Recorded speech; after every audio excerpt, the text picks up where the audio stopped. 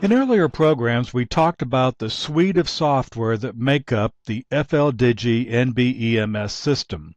The four softwares are FLDigi, FLMessage, FLWrap, and FLAMP. In today's program, we're going to take a specific look at FLMSG.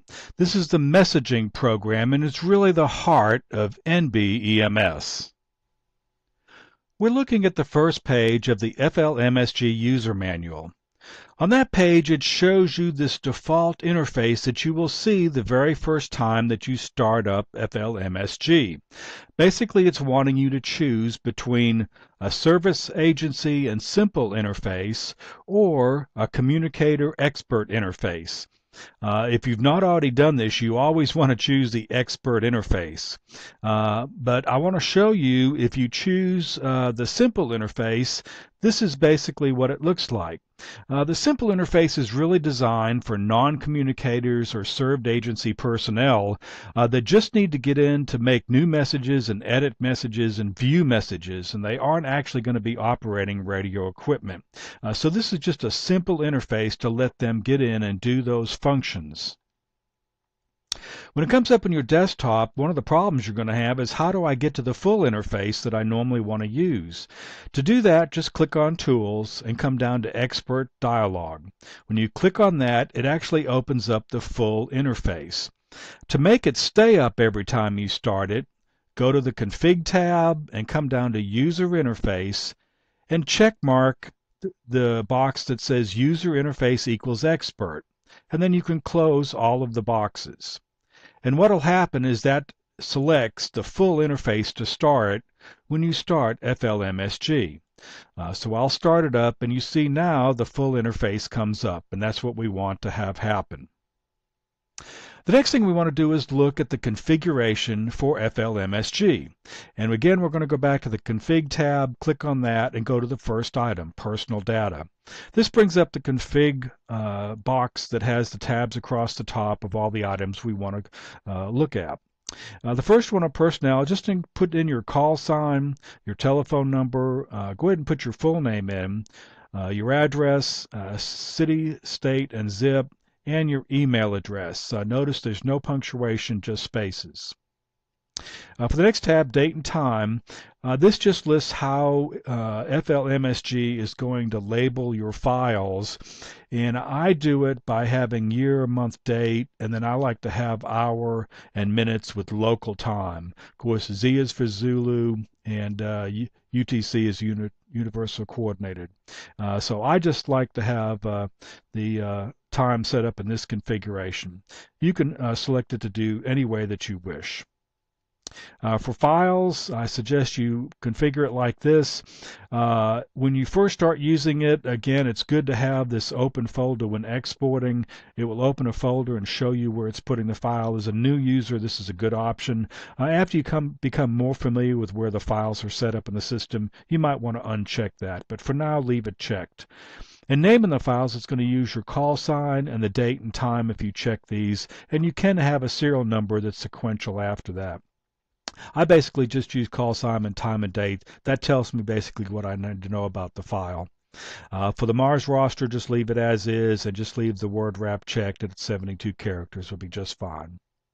For Radiogram, you can click on that. You can set it up this way. This will normally be probably 1. It's just showing the next number. I've set up 1 before, so my next one will be 2, but you can leave it as 1. Just set it up like this.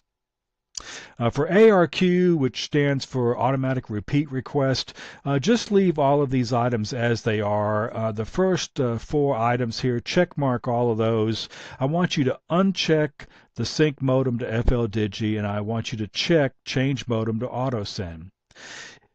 This is an optional thing, these last 2 items. What this will do if you set it up like this is when you go to use FLMSG and auto send a file, it's going to use the modem that you have listed, and it's going to force the modem and FLDigi to change over to that before it sends it. So it's going to default to whatever you choose here. The reason I like to do it this way is I may be having a digital conversation with somebody in Olivia, but I want to send them a file. I want to send it to them in MT63 2KL, which is our standard file modem. And so I can have that set up over here, and then I'll actually be able to see the total amount of time it's going to take to send the file to. And when I hit auto send, it will convert FLDigi over to that modem and then send it. So I like this configuration, and that's how I suggest as a new user you start out with. And of course, we have the UI, which is our last tab, and you're familiar with that. So that's basically the configuration setup for Flmsg. And at this point, the system is ready to go. So now that Flmsg is configured, let's load a form and show you how to auto-send it. Looking at our interface, we have a blank form currently up. You notice it has a .b2s as the extension on it. To load the form that we want to use, we're going to click on Form and come down to ICS. The form we want to use is an ICS 213. That's one of the most popular forms that's used for emergency communications. So now you can see we have a new .213 form listed as ICS 213. I'm going to load an existing message that I had already written up earlier. So I'm going to come to File and go to Open, and it's going to take me to the ICS folder in the Messages, and I'm going to load the number 2 one here, Digital Training Current Versions. I'm just going to open that. That loads that old message into the interface. And basically at this point it's ready to go. I have the correct modem chosen. It tells me it's going to take 42 seconds to send it, and all I need to do at this point is hit auto send, and it will start to send it. Now if I hit auto send, and I'm going to do it right now, it'll come up and start transmitting, and you'll notice that there's our RSID, and then you can see it's actually starting to transmit the signal. And you come up here and look at our outgoing information here, and you can see that's actually sending the file. So while it's doing that, let's take a look at the file structure for sending an auto send message. One of the confusing things about Flmsg transmissions are all the different file formats that are used. When you hit auto send, this is the process of actually what happens, and we're showing the file extensions for each type of file. So you start out with a .213 file. That's your ICS 213 Flmsg file that you see in the user interface. That file is converted into a wrapped file, the .wrap, and that's the file that's actually transmitted over the air via the radio. On the far side, the receiving station receives the wrapped file that has the extension .wrap, and then if it's a valid file, if the checksum works and it doesn't see any errors, it opens it up as a 213 file in Flmsg. If Flmsg isn't open, it will pop open and populate that. And then if you have your settings set up to do it, it will then open up an HTML file in your browser, and that shows you the beautiful final form that you can print out. So these are all the possible files, the .213, the wrap file, and the HTML file. If you kind of understand this whole process, it goes a long way in when you're looking at the files in the NBEMS folder and what they actually are. So the NBEMS file locations, these are on the various different types of computers, Windows XP, Windows, Linux, Puppy, Macs. I want you to look at the Windows. That's what I have. And on your C drive, under Users, and then whatever name that you're logged in at, you'll see a folder called nbems.files. That's the file folder that carries the content for all of the messaging that you do. At the very bottom, you'll see it has form files that are located in the ICS messages folder. You'll have template files in the ICS templates folder. You'll have the viewing files. These will be just in the ICS folder. And then you'll have the wrap files. There's a separate wrap folder, and there's a send and receive. So that's how it's laid out. Let's go take a look at that on my computer. The way to get to your NBEMS folder is to go to File and come down to Folders and then come down to the NBEMS files. When you click on that folder, it's going to open up the nbems.files folder and show you the content. And you can see here that we have listed for the NBEMS folder ARQ, CSV, custom, FLAMP, ICS. There's 3 of my custom files, folders that I have in here, so just ignore those. A temp folder, transfers, and wrap. So if we look in the ICS folder, basically we see messages and templates. So let's open the messages folder. Now this should look familiar to you. These are the 213 extensions, so we know that that's an ICS 213 file. And you can go down and look at the different messages and look at the extensions. So if we come back to ICS, you notice that we have HTML files. When you open up the browser, it does automatically save you a copy of the HTML file. So you can look at those and tell that that's going to be a browser file that you can open for final printing. The other thing to look at is if you come down to the wrap folder, and we'll click on wrap, notice there's an auto, received, and send. You can look at the received, and you can see this is what the wrapped file looks like when you receive it. It has the command to extract it, and these are the files that I've received. So this file comes into my system, it's unwrapped, turned in to the 213 if that's the particular form it is, and then from that the HTML file is created in the browser. So now when you look in the NBEMS folder, you can kind of have an idea of what you're looking at when you look at the different files. So now that you understand where the Flmsg files are located at, let's look at the File menu.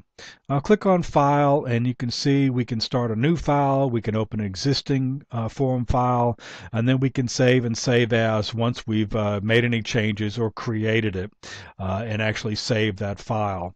The other things we can do is we can wrap, import, and export.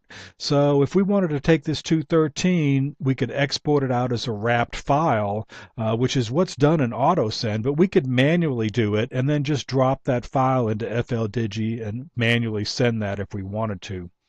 If we had existing wrap files, we can import them. Let me show you a quicker way to do that. It's actually a little bit more fun. If we went to our wrapped folder and went to our received, and these are all my received files, I could just click on one of these files and drag and drop it into this blue window here at the top. And when I drop it in there, it would actually load that file in here. So you can see it loaded that particular one in here. So I could drag and drop a lot of different files, and it would automatically load those. And that's a lot quicker sometimes than actually going through the process of using the menu. So this little blue window is a drag and drop window, makes it nice. I can do the same thing with ICS files.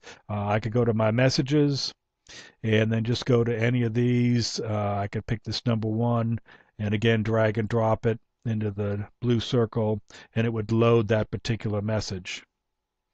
So it makes it a lot easier to move files around if you use that method. So on the File menu, that covers all of the items in that. One of the other things that I wanted to show you is using templates.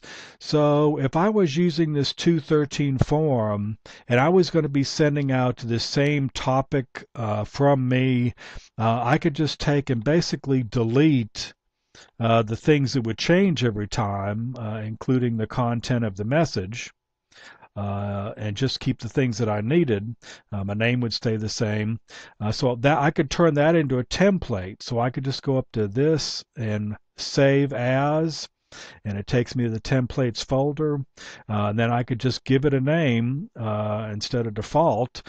So let's call it my test for net, and I'll just use that to be different. And then I save that.